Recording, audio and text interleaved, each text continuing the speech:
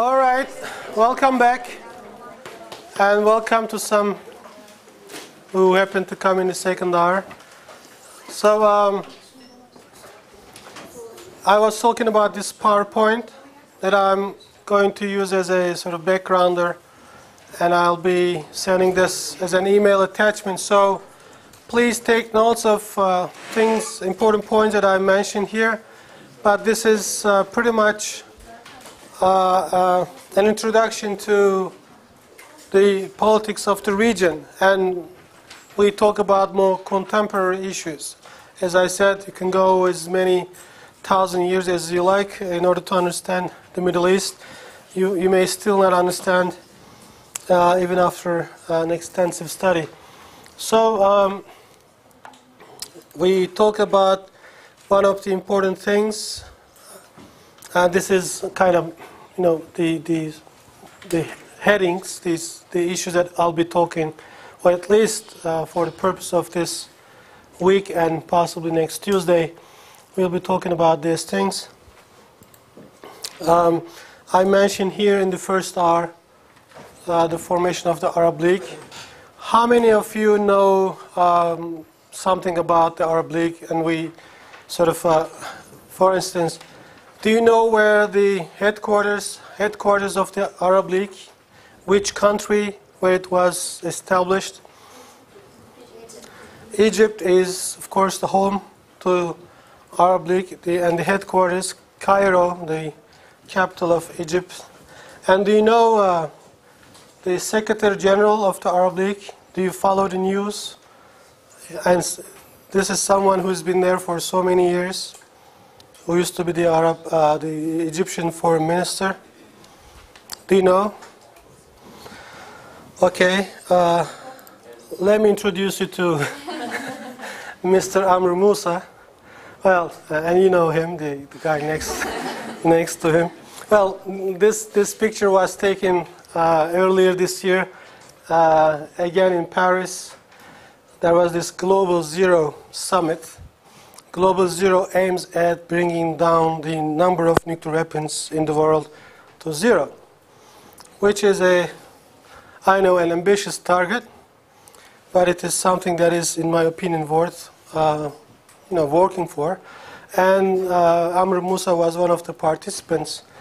And after a comment I made there, he just came next to me and said, how much he liked the comment, and he wished sort of Turkey pursued that policy with respect to the American nuclear weapons that are deployed in Turkish territory, which I suggested that they be back, taken back to or sent back to the United States. And then we had an occasion to have dinner with other people, other participants, and he's a nice guy, and he sort of kind of promised to, meet again when we get back. Sorry, I'll have to find that PowerPoint again. Don't look at my emails. And you can see yours. Asking me, sir, I want to learn the Middle East. That's why I'm taking this course, and I promise I'll be working hard. And please tell your secretary to register this and that. And I have a picture here as well. This one, for instance. Maybe I should turn up lights here. Is it better? Yeah, this is Israeli territory, and you see Palestinian. Well, this is not that uniform as you see here. It's like Dalmatians, and there are settlements. This is one of the biggest and most sort of contentious issues in the Arab-Israeli conflict, and one of the most important impediments to a resolution of conflict between Arabs and Palestinians. Well, the issue, the controversies between the State of Israel and the Palestinians, of course, in its sense, but it is something that goes far beyond the Palestinian Arab or Israeli problem.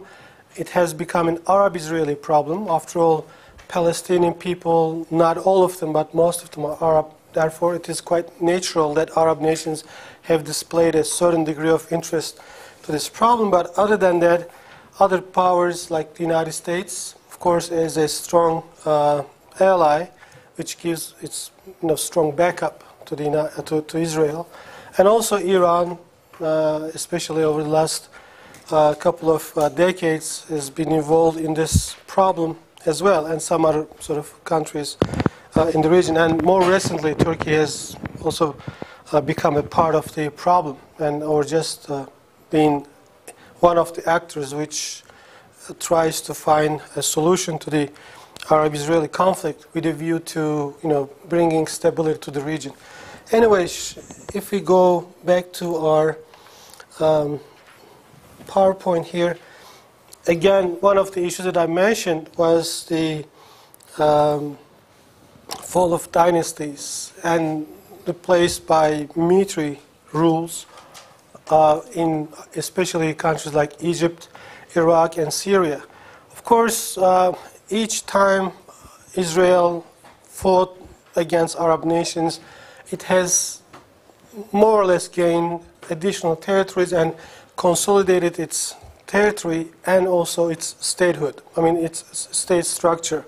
That has something that was somewhat beneficial from Israeli perspective, because Arabs have never been, contrary to what was sort of expected with the creation of the League of Nations, and contrary to what was stated in the charter of the Arab League, Arab nations have not been able to display solidarity and enough strength to stand up against Israel and or to be successful in their fights against Israel. And Israel has almost on every occasion took advantage of this situation and not only expanded its territory, well, of course, at once, especially after 1967 war, the so-called Six-Day War or Six Days War or June War in 1967, they, of course, had Sinai Peninsula, which, after all, was traded with Egypt at the expense of peace between Egypt and Israel. And Egypt has been the first country, as we will talk about later, to recognize the state of Israel. And that's why they were expelled from the Arab League. And the Arab League's headquarters were moved from Cairo to Tunis, the capital of Tunisia. Anyway, so going back to the 1950s and the consequences of wars between Arabs and Israel, of course we have seen ultimately, especially in Egypt, rise of Nasserism and pan-Arab ideology. This is an important episode which lasts for about 15 or so years, where Nasser had his signature, had his impact on the politics of the Middle East. Of course, the coming to power of Nasser in Egypt was not a straightforward or just a quick phenomenon. Eventually, he sort of emerged as a charismatic personality. Well, especially in the fight against Israel, some were humiliated in the administrations of Arab nations. But yet, the Free Officers' coup, which ultimately or eventually brought Nasser to power, had a certain ideology. I mean, they were unlike the previous sort of elite who administered Egypt. These people were mainly from rural area. I mean, not necessarily nobility. I mean, not from aristocracy or elite sort of people. They were coming from the rural area, from the countryside. And of course, with a view to advancing or elevating the life standards of their people. One particular objective was, of course, to get rid of the British colonialism. That was something which could be which could not be sort of compromised by any means. Of course, elimination of feudalism, land reform was something that was promised to the people, God bless, and was, of course, according to many political analysts, was a source of many conflicts that Egypt had undergone domestically. I mean, because that was not necessarily successful enough, and that, you know, at some point, according to my readings, as far as I can recollect, I mean, a very small minority, like maybe, less than 1%, own more than 1/3 or even more of lands, and of Egyptian lands, cultivable lands. I mean, where you could, do agriculture. And so they seized power, and those who were holding on to power, I mean, this power, of course, had a say, had much to say in the administration of the country. But after this land reform, of course, there were many small sort of landowners which did not necessarily, combine or could not combine their powers, and they were not necessarily effectively using this sort of power that they had. Anyway, so we are not going to go into details about Egyptian domestic politics, but according to some analysts, as I said, that was one of the reasons for further sort of deterioration of domestic situation.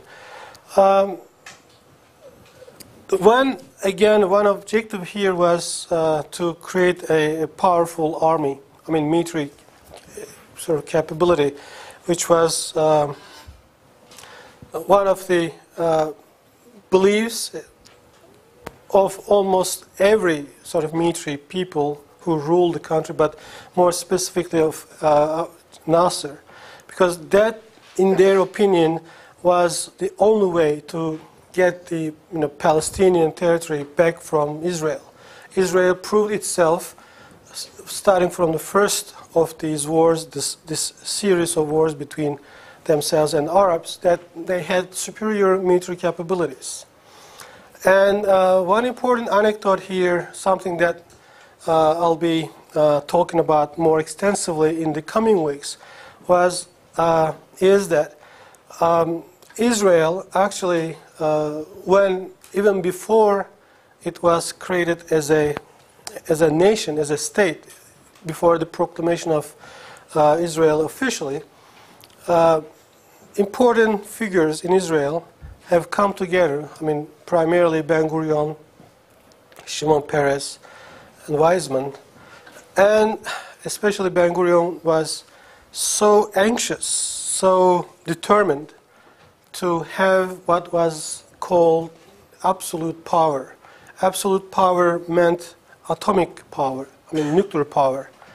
And this is something that happens in 1947, even a year at least before the official proclamation of State of Israel. And we know this from the writings of Avner Cohen, who is a distinguished scholar and also a friend, as a colleague, with whom I, on many occasions, had a chance to chat and discuss over his writings and over the situation in the Middle East. And most recently, it was in May this year, we met in Doha, and just by coincidence, you might remember, those who are interested in watching TVs or reading papers on politics, political issues, there was a sort of a newspaper article, if I'm not mistaken, something that was actually an excerpt, a sort of a summary of an article that would be published, or a book that will be published later on, about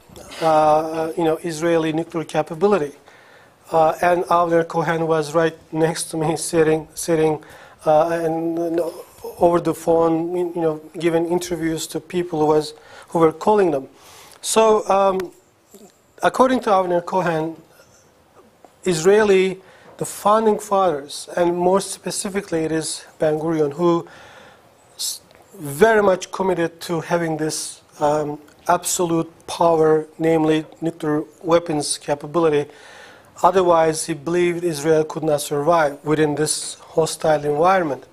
Well, and according to him, I would say, if somebody else were in his place, Israel might not have been successful in getting through all the way to having what is not officially acknowledged as being there, or what is not being denied either, namely nuclear weapons capability. So, therefore, Israeli sort of survivability today is so much believed by the Israelis themselves and political analysts is that it depends on their nuclear capability, and therefore there are some other countries who are trying to match Israeli capability, and maybe for an eventual desire to eliminate Israel. This is something that we can understand in between the sentences of some of the statements made by some leaders in the region. So I'm not going to go into detail right now, but this is important. So since from the beginning, the ambition to match Israeli military capabilities has been there in almost every nation. But of course, we should not think that that was the only reason as to why Middle East is so overarmed today, or the presence of all sorts of weapons capabilities exists, is not only Israel. I mean, there has always been other reasons, even more substantial or more important reasons for the Arab nations or nations in the Middle East to arm themselves. I mean, for instance, even today, at present day, there is this deal between the United States and Saudi Arabia for the sale of some aircraft and helicopters worth of $60 billion. $60 billion. And this will be probably the single most highest figure of arms sale between the United States and any country, as far as I know, and especially in the Middle East. And Saudi Arabia will buy like approximately 85 or so new state-of-the-art F-15, I guess, and some of their existing aircraft will be upgraded, and there will be all sorts of attack helicopters and all sorts of other military helicopters, all of which combined will amount to something like $60 billion. I mean, whether this is necessary for Saudi Arabia or how this will implicate the arms sales through the region by other powers, like France is always sitting on the fence to find new customers, etc., etc. So there has always been many reasons, actually, in the Middle East for countries to arm themselves. But one particular reason, and maybe something that triggered especially Egypt under Nasser to invest in armament, was, of course, the ambition to match, to equalize, if not overcome the military capabilities of Israel. Well, these are some details, but what we see here, of course, under the British colonial rule, of course, unarguably, Egypt was, or did not have any contradiction with Western countries, because it was ruled by the elite who were brought to power or maintained in power by the British and the Western powers. So you could not expect a radical sort of a controversy between the Egyptian ruling elite and the West. But Nasser's succession to power and holding on to power in the country eventually alienated Egypt from the West. I mean, put a distance between Egypt and the West. And because of this ideological stance, Egypt, even if you go today, I mean, you can see in the streets of Cairo or elsewhere, people who very much look like Egyptians 5,000 years ago. So there is therefore this notion or understanding of being an Egyptian even being an Arab. So Egyptian identity is sometimes clashed or sometimes seen as being superior by some, not all, of the Egyptian people when compared to Arab identity. So Egypt, in a sense, in its foreign policy, did not only pursue an Arab foreign policy, and Egyptian history or legacy of the past has always been an important factor in their sort of foreign policy making and also in their national identity. So this is something important. Well, this is not unique to Egypt, but of course Egypt is one of the most ancient civilizations. So there are Egyptians who associate themselves maybe more with their ancient past rather than current Arab sort of identity.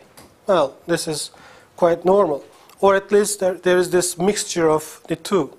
So, and that was more so maybe during the dynasty period, or the king, or the sort of elite during the colonial rule. But Nasser, who was someone from, as I said, a rural area, and he emphasized the Arabness, Arab identity of Egypt. So under Nasser, we could see Egypt sort of pursuing pretty much almost entirely an Arab sort of foreign policy, and also propagating this throughout the Arab world. And therefore, he was categorically against a colonial rule or imperial rule or intervention of great powers in the regional politics. And that he taught, just like stated in the Arab League, which was not necessarily something done in his presence, but something that in some respects were upheld by him, were supported by him to, pursue an Arab foreign policy or Arab policy. And therefore, he declined to join the Baghdad Pact. The Baghdad Pact was a product of what I would call the Eisenhower sort of doctrine, which aimed at creating, big and small alliances in the region, which would get support of the United States, with a view to protect, of course, U.S. interests overseas. The United States, and that was a period of transition. As I said, this region was ruled for long centuries by the British, by the French, and other colonial powers, and Ottomans. But during the decline of the Ottoman rule, and that was the subject of what was known as the Eastern Question. And Eastern Question was as to whom would replace the Ottoman rule, whether it would be the French or the British or others. So, and French and the British were forthcoming in sort of taking over the rule from the Ottomans. If not de jure, because Ottoman Empire was still there until the end of the First World War, but in de facto situation, British and French have been effective. So, but over time, especially as I said, in the post-World War II period, when French and the British were war-weary, were sort of tired of fighting the World War II. They were victorious powers, but they were devastated. Their countries, Britain, France, France surrendered and did not sort of undergo much destruction, but Britain, economically, politically, they were not in a position to sustain their powers, or at least, project their military capabilities to control everything on a daily basis. So there was this period of transition of the rule of the region from British, French as the previous superpowers to the United States, and to some extent, of course, the Soviet Union in opposite camps as new superpowers of the post-World War II period.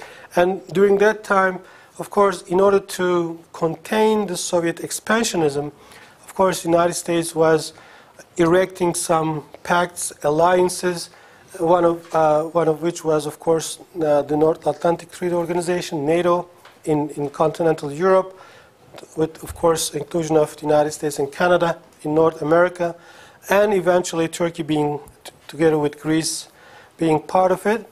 And in the Middle East, there were such organizations which brought together Turkey, Iran, Pakistan, and Turkey, Iraq, Iran. So they were all aiming at sort of containing the Soviet expansionism and blocking the Soviets or preventing Soviets from coming down to the Middle East, which actually was very rich.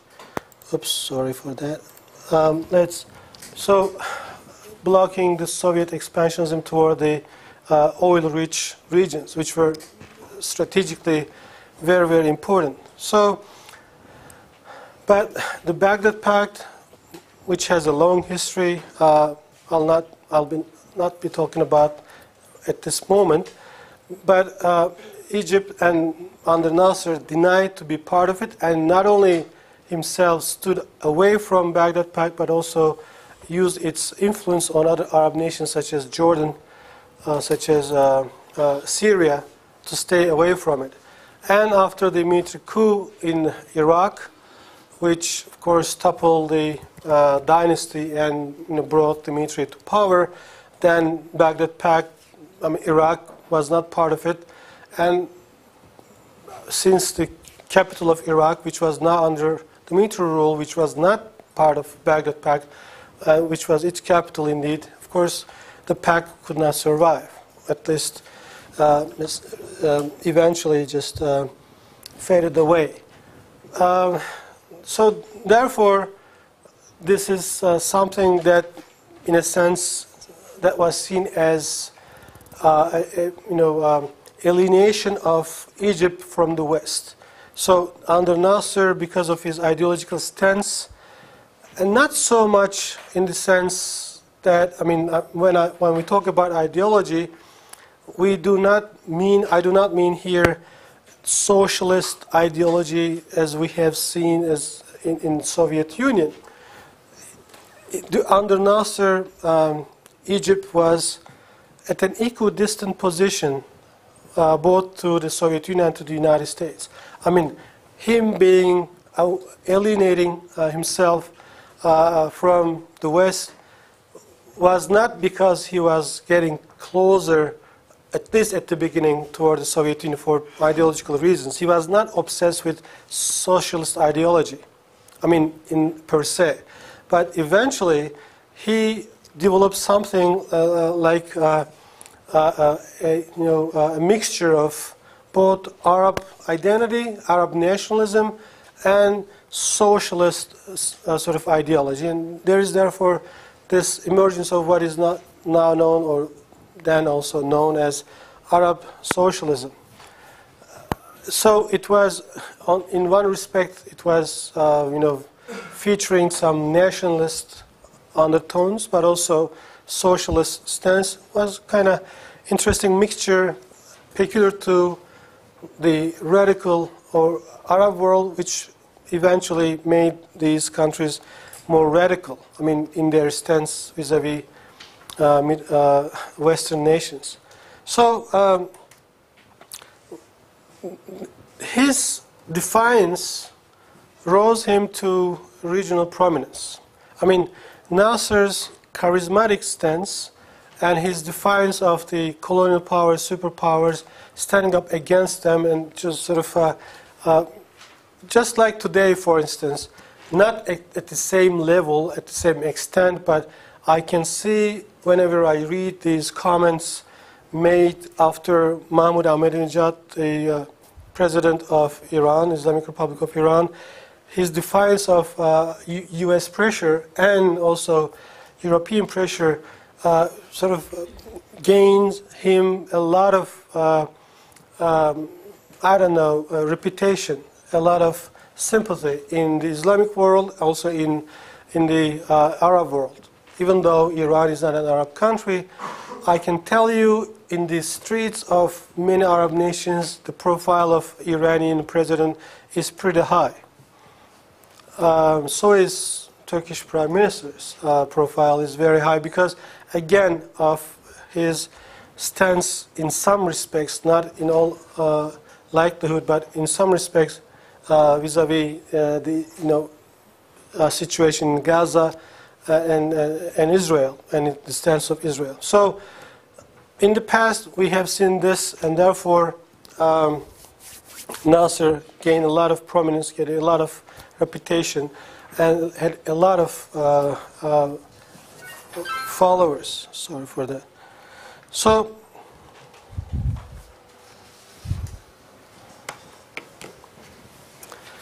of course, as we stated earlier, Egypt had this desire, like many other Arab nations, to advance its military capabilities. And that was pursued more so by Nasser.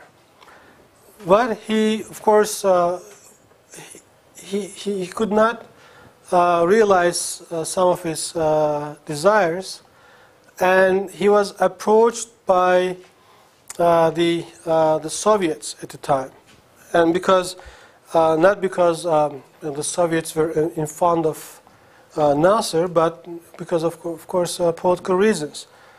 Let me see if in the next. Sorry for that. Yeah, I mean, this is something that is accepted as the turning point in the history of Middle East. The Suez Canal crisis, something that I mentioned at the beginning of the first hour. Nasser desired to buy certain weapon systems, and Western countries declined to provide Nasser with, or Egypt with this, because they would most likely be used against Israel in the first place, and also because of his stance vis-a-vis the Western nations. And at that time, as I mentioned, the Soviets were quite ready to provide Egypt with necessary arms, and weapons, and munitions, and that was somewhat, presented as a different deal, arms deal between Czechoslovakia and Egypt. And of course, Egypt did not have enough financial resources to get these arms. And one way which was taught by Nasser was the nationalization of the revenues of the Suez Canal.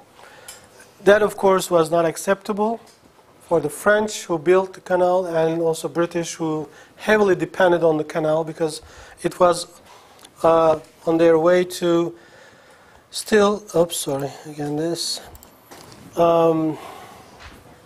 to the southern Asia, and where they were doing all this trade. This is, of course, not something that will be allowed by the British. And as I said during the first hour, British, French, and Israelis have come together and launched an offensive, which, of course, was not accepted neither by the United States nor by the Soviet Union. And the reaction of the United States, the intervention of the United States, putting a halt to this war and forcing the British, French, and Israeli troops to withdraw from their positions wherever they were, of course, caused a trauma in these capitals, London, Paris, and Tel Aviv. So this, again, something add more reputation, more prominence to Nasser. I mean, because, well, in one sense, if you look at the issue militarily, that was not a successful war from the perspective of Egypt. But the ultimate result, the result of which was a political success. After all, the United States intervened and forced the three powers who have attacked Egypt to withdraw. So that was a political success and added much more reputation to Nasser in terms of, or as a political figure. So this had a big influence on Arab people. And what we have seen, especially in Syria, Egypt was a role model. And he was someone who was seen as a savior who could save Syria from falling into the hands of communist sort of rulers. And we have seen upon the proposition or suggestion that came from the Syrian people, the creation of the United Arab Republic, which did not live for long. And the reason why it did not live for long, because United Arab Republic was formed. Well, when you look at the maps here, Syria and Egypt having a distance between the two, forming one state, which pretty much, was difficult to rule, and it was ruled from Cairo.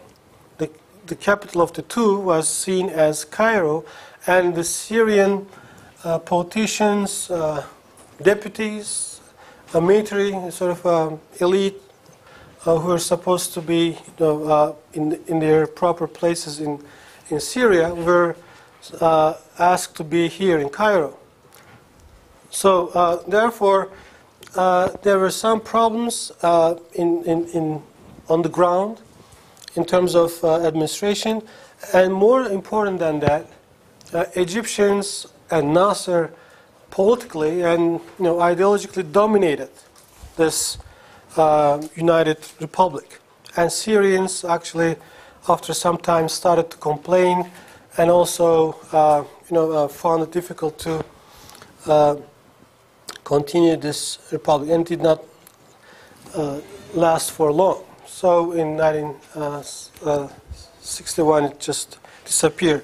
One important turning point in history of the Middle East was, as I mentioned, the June War, or 6 Days War, because the war lasted for only 6 days, and during which Israel extended its territories and also defeated 3 nations within a span of actually 3 days or so, especially using its air power in, first of all, eliminating the air powers of its enemies, Egypt, Syria, and Jordan.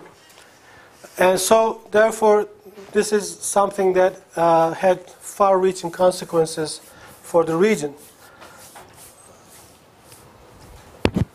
Of course, the profile of Nasser, as I mentioned, was so high that he was seen as or his ideology was seen as a panacea for every problem in the Middle East.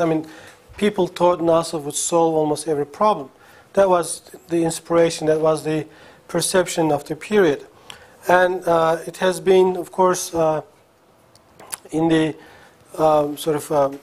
political agenda of Nasser to achieve some goals, such as liberating Palestine from Israeli occupation, strengthening, of course, Arab nations, more specifically Egypt, and stopping Israeli expansion, territorial expansion. But what followed was almost the opposite.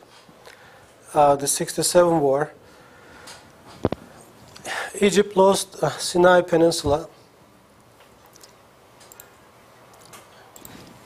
This part, which is geostrategically extremely important, not only as a land but also as a buffer zone, as a territory between Egypt and Israel. It is something that provides enough strategic depth from the Egyptian perspective, a safe distance between capital Cairo and Israeli military units. So, but overall, this is a significant land portion, a huge, something actually maybe bigger than Israeli territory anyway. So, after the 67 war, that was lost to Israel. And also control East Jerusalem, which is still at present day, according to some statements made by Israeli politicians, Netanyahu, for instance, Lieberman today, and others, East Israel, which is claimed by the Palestinians to be the capital of Palestine, state of Palestine, is or can by no means be left to anybody, and that it is, from Israeli perspective, it is a Israeli territory, and they started to control East Jerusalem, Gaza, and West Bank after this war. Let me just show you this map again. The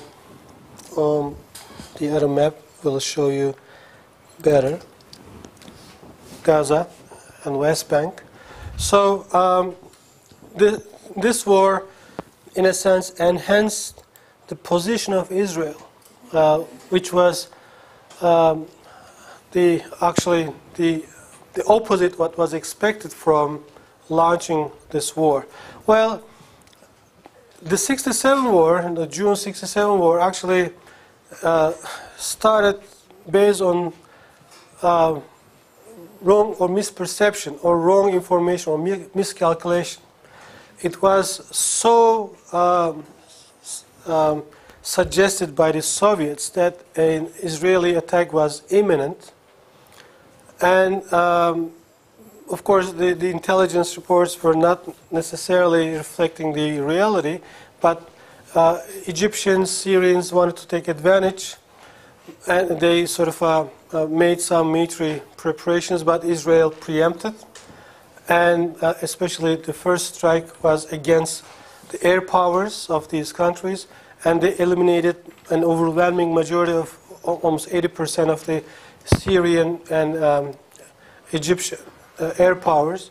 And in the absence of air power, or because Israel was controlling or had almost undisputed air superiority, the conduct of war was not that difficult, and eventually came to a halt because Arab nations were defeated. And one of the consequences was, of course, further radicalization of the Palestinian problem under al-Fatih, which was created already with a view to pursuing the objectives of the Arab Palestinian people. And we have seen Arafat and al-Fatih becoming or dominant among the Palestinian people. And what we have seen, especially after the 67 war, Ba'athist parties and the military eventually taking control. And we have seen these two, sort of in Iraq and Syria, these two countries becoming even further radical and establishing deeper relations with the Soviet Union, which eventually led to another series of conflict between Israel and Arab nations, and also within the Arab nations, because there has always been a rivalry among the Arab states with respect to whom would be the leader. I mean, Egypt, Syria, and Iraq always claim to be the leader of the Arab world. And this aspect has been one of the reasons as to why Arab unity could not be achieved. Of course, this is not the only factor, but there are other factors which have sort of paved the way to this result. But, for instance, some Gulf countries which are quite rich in terms of oil resources and financial assets, and there is this sort of a disparity between, in terms of richness, between these countries and some other Arab nations where people are living in misery. So therefore, among many factors, this has been another reason as to why the Arab nations could not come together, because of this rivalry. I mean, even though there were Ba'athist parties, the Ba'ath party, as we call it, in Iraq and Syria, they were at some point even more than rivals. I mean, they were almost fighting each other. I mean, if not in the battlefield, but in proxy wars. And so there was this animosity, hostility between Iraq and Syria for so many years. And one of the reasons was, of course, the different interpretations of Ba'athist ideology. So let's for the moment stop here, and because I'll continue with more maybe details with the other developments that follow the 67 war. Please keep quiet for a while. And what war and peace in the Middle East in the 70s and 80s.